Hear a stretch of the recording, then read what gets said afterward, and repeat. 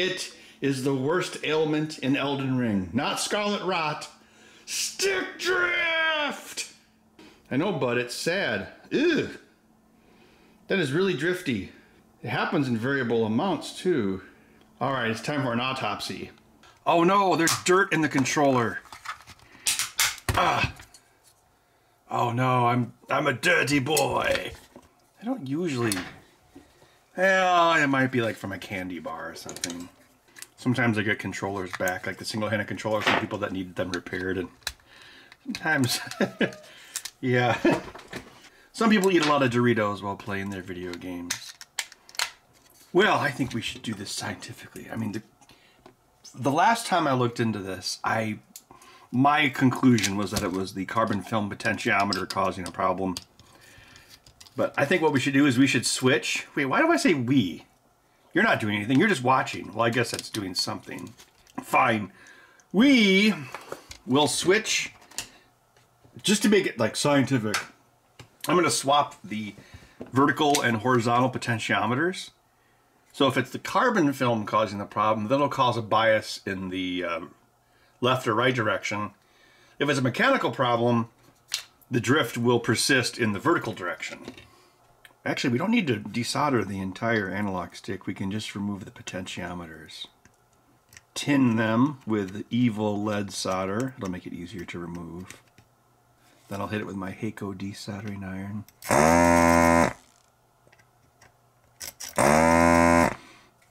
Yeah, I woke up this morning and I'm like, what am I supposed to do this weekend? I was like, I don't really have any plans. So I was like, I guess I'll try to fix that controller. We do have like pretty lame winters here in Wisconsin. It's not tons of snow, it's more like it's just cold, and it's cold for a long time. Okay, so this is the offending pot. Put a V for vertical vendetta. Then I'll mark the direction of bias. So yeah, our winters kind of suck, but it's not like an upstate New York thing where you get like 6 feet of snow. It's just cold. But the thing is, if it doesn't snow, there's really nothing you have to do outside, like for house chores. You don't have to like mow the lawn every weekend or rake leaves. There's like not much to do, actually. That one came out fine. There we go.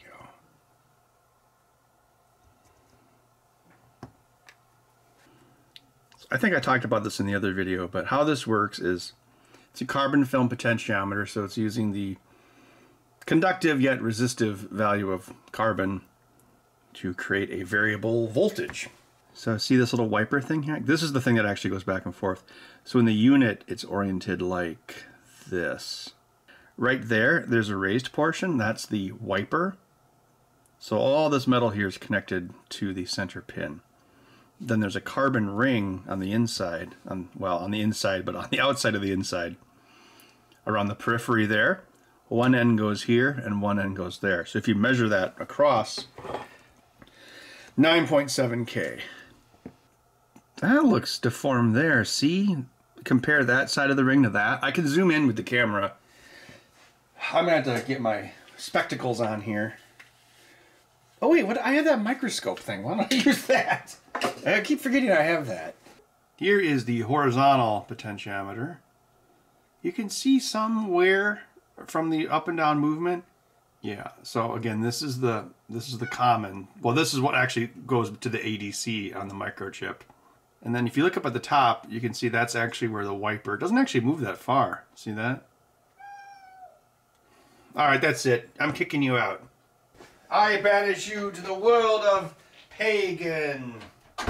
No one here knows who the avatar is. The way of water. So yeah, mild wear, right? Now let's look at the offending potentiometer. See if you can notice a difference. It looks like it's melted. Yeah, you know, it's got a kind of a groove as well. But that part doesn't look much different. But yeah, what happened? It almost looks like some kind of grease. Can I zoom?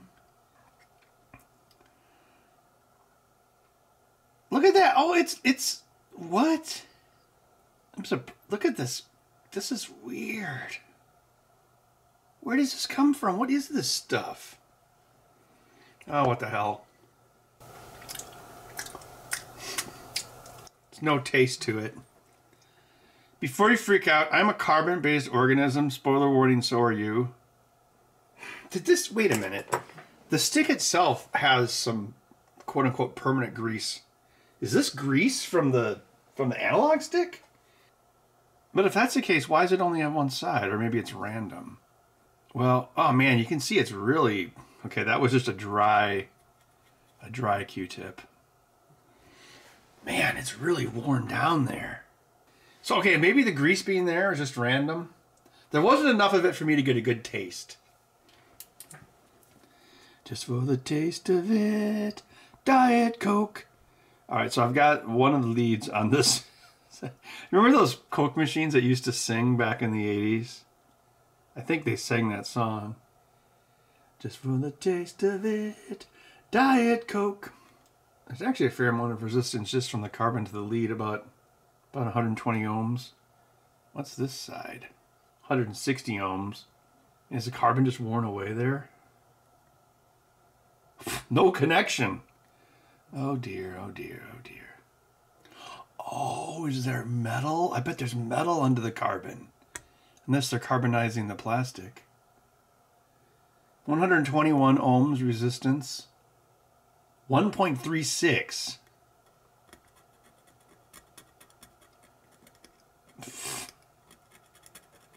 That's taking a lot less effort than it really should. I mean, do we even need to swap the axes? I think we can call this, it's the carbon film potentiometer. Now, yes, they've been using these potentiometers ever since the PlayStation 1 DualShock, which was like, what, 1998? Ooh, look at that.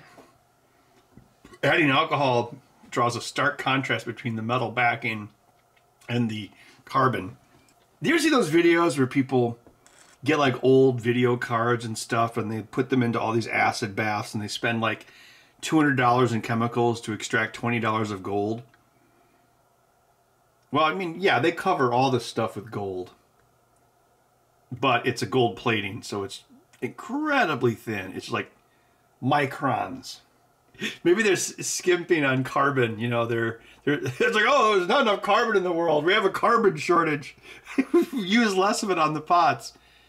Yeah, so if we go, so again, I've got this going to the wiper lead, the center lead, and now it's 90 ohms. But yeah, so look at this metal ring here, and then it's covered with carbon. This acts as a 10K resistor. And so you've got a wiper, and so you have 0 volts here and reference voltage here. Usually it's 1.8 volts on this controller. So as the wiper moves this way or that way, it basically changes the voltage. It goes from like, well, it's about half. It's like 0.7 volts, and then it goes up to like 1.1 down to like 0.04, whatever it would be. However, if this carbon here on the wiper gets worn through, like in this side, we see that we have a 2 ohms resistance versus 100 ohms. So we saw this was worn through more, and this is the offending side. So basically there was a shorter path. Yeah, basically it biased. So when it moved in this direction, well, I mean, it didn't even have to move in this direction. The fact that, but it's not stick drift. It's carbon film potentiometer failure. But yes, well, obviously I scraped away more of it just to verify there's metal underneath, but this was more worn away, which means and since this metal gives you like only 2 ohms resistance down to the wiper, that means in this direction there's less resistance, which means the pot's going to bias in this direction, even though this is the wiper part. Well, wait a minute. Does that actually make sense though? Because, well, here, where's the... Well, both sides were worn away, although the one on the one on screen left was worse. Yeah, so you've got two tines touch the wiper in the middle, and then one tine interfaces with the outer carbon ring. One ring to rule them all, Frodo. Looks like they've tinned this with like solder or something, or maybe, well, I don't know what they would use. Wouldn't they use tin to tin it? Shut up! Okay, now, yeah, think about, let's say this thing's in place, like, These things are really small. They look big on your screen, but these things are really small. Okay, so this is the offending side. So if you think about it, actually, as you go this way, so that wiper moves down and that wiper moves up. So really, well, both sides had a problem, but it was drifting this way. I wonder if it's just if it's the pressure of this spring angle. Because you know they're just making a spring here. Oh, there it goes flying. Making a spring using the steel. Like if it's not bent perfectly correct. See, like you could have it be overbent, like these things sticking up right here. Like if you had it be overbent, you wouldn't even notice. It would still make contact, but it would wear away at the carbon film longer. Whereas if it's too loose, if it's too far down that way, it wouldn't make contact. So obviously you'd want it to have more force than not enough. But maybe, yeah, it's just like the randomness of like, oh, this one was bent, it's got a little too much force, and this one doesn't have as much force. That's the thing is like, if you try to, you can, well, here, I'll show you. You can buy, I've got a whole bucket full somewhere. Yeah, you can buy these off Amazon, cheap as chips. But they have different resistance values. They make the sticks overly sensitive. Like you don't have to move the stick very far, and you'll push it all the way to the edge. I do have some extra potentiometers I pulled off other controllers. Okay, this is pulled from another Xbox controller. I just had it in my access bin. Actually, stick drift is the #1 cause of me having to repair controllers. The single-handed controllers I build for people. That is easily the #1 cause of people sending them back for repair. It's not even my fault! This one has wear on it, definitely, compared to this one. Oh, I probably should say, this is an Xbox Core controller. I did a workshop at MGC in the beginning of May, and there's a guy who joined the workshop who's a Microsoft employee, and he asked me if I needed any controllers for accessibility. I'm like, yeah, sure, I'd take some. He gave me like 6 of them. So one of them I kept, because my Xbox upstairs, I was still using a 2013 model, like the ancient controller, because when COVID hit, there was shortages, obviously, and like Amazon was only shipping certain things, and people were still ordering controllers. People ordered a lot of controllers, so I had to go to the used game store. I had to get them off eBay.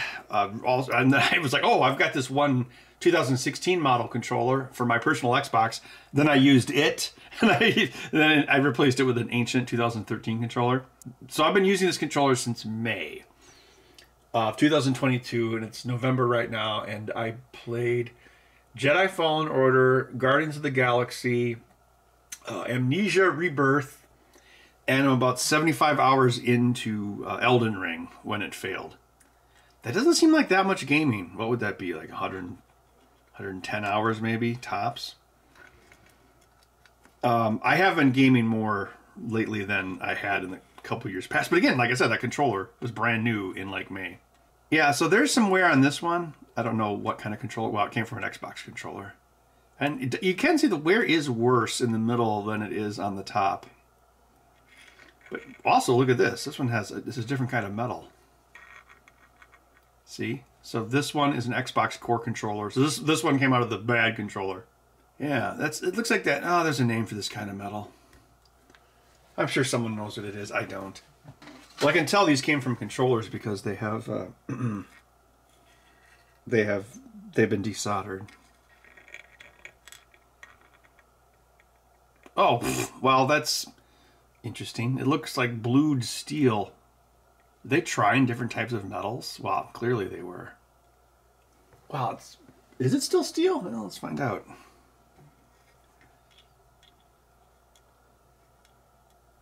They're not reacting very well. You'd think they would. Oh, wait, well, if this is stainless steel, it wouldn't be magnetic. Maybe that's what it is stainless steel. Ever so slightly magnetic, but not much. As opposed to the pins. See that? Look at that. And this looks like about the same. So, old controller on the left, controller from May on the right. So this one on the right has, what I say, about 120 hours on it, maybe. I also kind of wonder, if I had to guess, you probably spend most of your time in a video game running forward, pushing up, which might be why it biases damage in that direction. Speaking of which, okay, this is the vertical pot direction. See that grease coming out the bottom of it? So yeah, that was grease. Strangely though, it's not coming out on the x-axis side. Hey, if you ever rewatch The Rocketeer, the part where they're in the fancy club, the singer is Jan Levison Gould from The Office. Oh, this one also has this yellow metal. Yes, that's 3 different, well, appearances of metal at least. This one's not too bad. Oh yeah, look at that. Can you see that? On the left, the groove is longer. Okay, I went into my parts bin and I pulled out a ratty old trashed out Xbox One controller circa 2014. This is its horizontal pot. So we've got that kind of gunmetal look here. Actually, that looks pretty much the same as that other one. All right, so let's take a look at the horizontal carbon film. Pretty clean and consistent. Yeah, the analog sticks were all like chewed up and it looked rough, but look at this pot. It looks clean as a whistle. Oh, have the pots gotten cheaper since 2013? It would not surprise me. Yeah, they like it's like automobiles. It's like, oh yeah, brand new car is twice the price of what it was in 2005. Oh, and it's made wimpier and cheaper. Capitalism. That looks clean as a preacher's sheets. On the right, this was my controller from May. Looks about the same.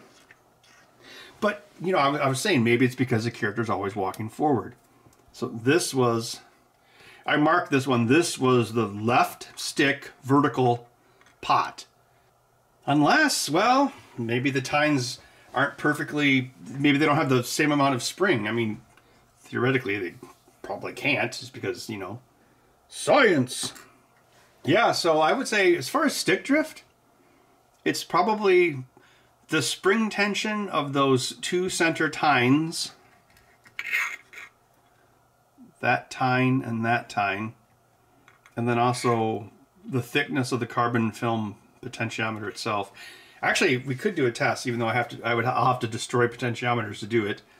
Okay, so let's sacrifice the vertical one from the old controller, since that one is just more likely to be not good.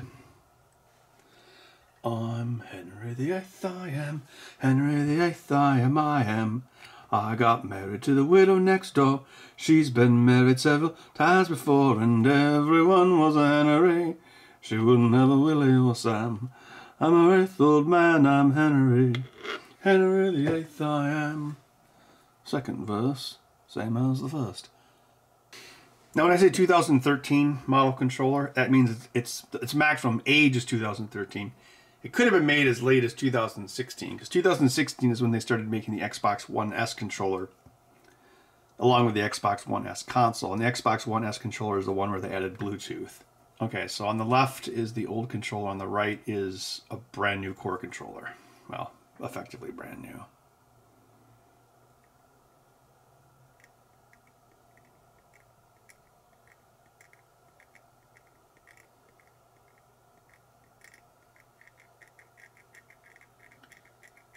And we can see it flaking off. Not too bad though. I wasn't applying very much pressure. Same knife, same hand, same bat channel. Oh, still some detritus left on it. Detritus, become human. There's still detritus on it. I'll lick it off. That's like really stupid.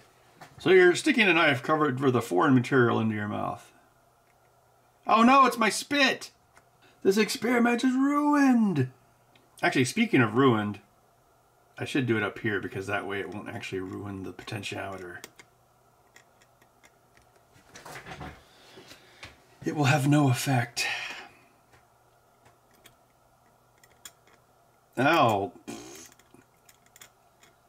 Oh, look at that. That didn't take much force at all.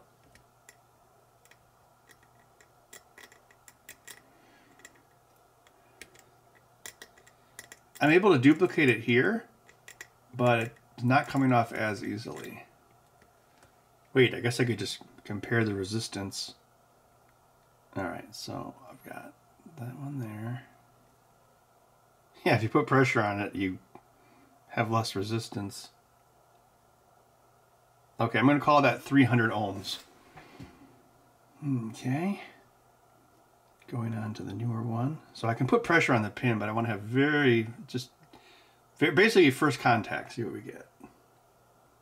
Let's try here. Yeah, it's about the same, 300.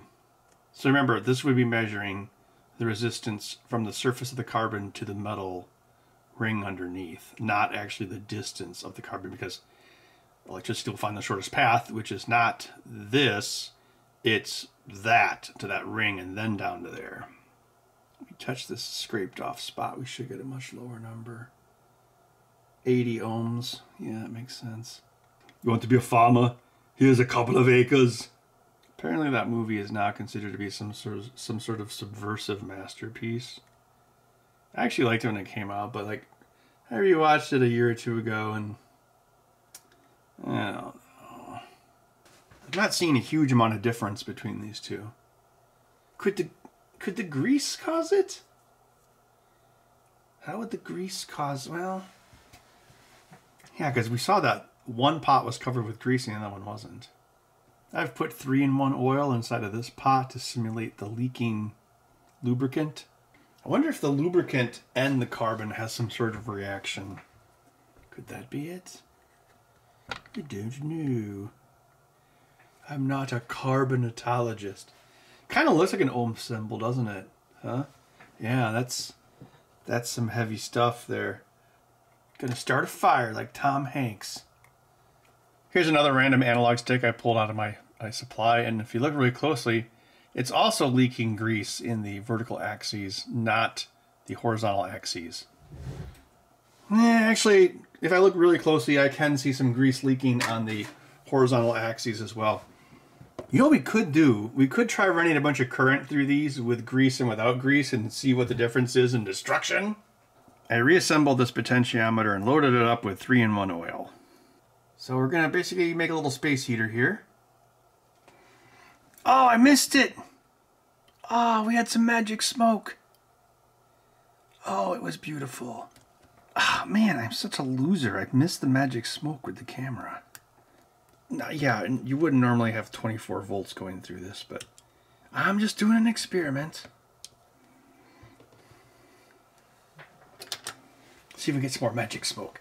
The difference is this one is dry. There's no grease in this one. Or on the potentiometer, I should say. 1, 1,000, 2, 1,000, 3, 1,000, 4, 1,000, 5. Oh, okay. Magic smoke, same as before. So I don't think the grease made any difference in that case. Well, I just wanted to rule it out. It magic smoked at the same rate with both grease and no grease. This one, okay, so this was the one I put grease in. They both magic smoked after about 5 seconds. But look at this one. This one had no grease added to it. And yet, some sort of liquid substance has occurred. Looks like there's like a big groove on the side. That's weird. Oh, that was the carbon burning up. That's what that was. Here, let's clean it up.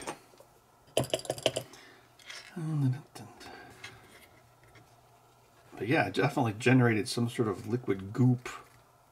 But these things are at such low voltage. I mean, it's like 1.8 volts. Oh, and it makes sense though, because it's like, okay, so we put 24 volts across here, right? So this one, there's 2 paths through the carbon into the tines to work, but this one there's only 1 path. So we burnt up the path of least resistance. Gross. Well, wait, actually, if you think about it, that means the outer ring wouldn't have a metal base on it, because if it did, it wouldn't have a variable resistance. Meaning, you should be able to just scrape this away and break the connection completely. 1.8 mega ohms, so yeah, we got most of it there. Whereas, yeah, this actually has a metal ring under it. I don't think that's what's happening. I just wanted to see if there was an electrical difference between grease and no grease, and I did it in an extreme way. And the resistance about this, it almost seems like the grease saved this one, if anything. Yeah. It's like we cooked the grease, not the carbon. Whereas here, we cooked the carbon. All right, well, I just wanted to double check that it wasn't the grease. I mean, the grease could have some sort of mechanical effect on the tines and the carbon. I don't know what that would be. Is grease a solvent for carbon? I don't know. Well, I'm going to find the two best looking carbon film potentiometers from this pile, and of course the two that haven't been magic smoked. I'll just find two good ones. Actually, I just need one good one to put back on my stick and fix it. And then I can go back to getting my butt kicked at Elden Ring. But yeah, as far as the stick drift goes, it's not a mechanical issue with the analog stick itself. Now these ALP switches, they changed them from Xbox 360, PlayStation 3 to Xbox One, PlayStation 4. They're still ALPs. I think, actually, I'm pretty sure they're ALPs. Yep, they're ALPs. So ALPs is good stuff, right?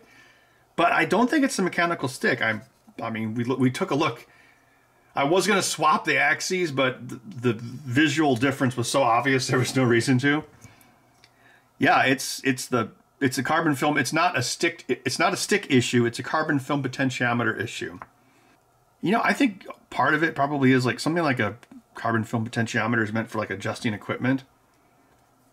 I don't really necessarily think it's meant to be moved that many times. It has like a shelf life. You know, like everything, you know, like this plug has like a 20,000 mate cycle shelf life. You know, everything has a shelf life. All right, well, I'm going to reassemble that. But as far as the mystery of stick drift, yeah, it's something with the potentiometers. Something's causing the carbon to be worn away at a higher rate than it used to be in the past. It's crazy, like how expensive connectors are. Like the Xbox, the 2013 model controller would have two connectors, but since 2016 they actually add an I/O expander, an I2C I/O expander, which is what that is right there. That way, instead of mapping all these buttons one-to-one over the connector, they can send it as a serial signal. So yeah, it's cheaper to put in a chip than another connector. Isn't that crazy? But that's the world we live in. But now I guess the connector would be cheaper than the chip. Actually, stuff like I/O expanders, that's actually still fairly obtainium. It's the microcontrollers that really suffer. Oh, and this D-pad? Oh, it's so much clickier than the old versions. It's actually the same thing. It's a surface mount tack switch. All they did was they made this mold hollow so it echoes more. That's the only difference. I did a video regarding analog joysticks earlier this year. And to reiterate some of that, someone might just say, well, you know, the Dreamcast had Hall effect sensors. Dreamcast had Hall effect sensors for the analog triggers and for the joystick. This has Hall effect sensors for the analog triggers. See that magnet? It just goes to and fro, that sensor. So this controller already consumes two Hall effect sensors. So if you wanted to use it for the joysticks, you'd need, well, you could probably you could do it with 3 per joystick. But that's 3 more chips in this modern age. So I don't know. Maybe they could move back to a rotary encoder like the N64 had. That's why the N64, even no matter how chewed up and torn up that analog stick got, it always still worked because it was an optical sensor that sensed relative movement, kind of like the mouse wheel on your mouse. I mean, Hall effect sensors, I mean, that'd be the way to go. It's just, this is a really bad time to add a more expensive, harder to find chip to a controller. They already charge way too much for these controllers. What's a PlayStation 5 controller? Is like what, like $75 now? You can still get the Xbox controllers pretty cheap because there's not much to them. All right, let's give this a try. Walk that way. All right, let's see if we need to get stuck again. See, there's a pretty good dead zone on these. Looks like we're good to go. Nice. Say something, bud. Speak.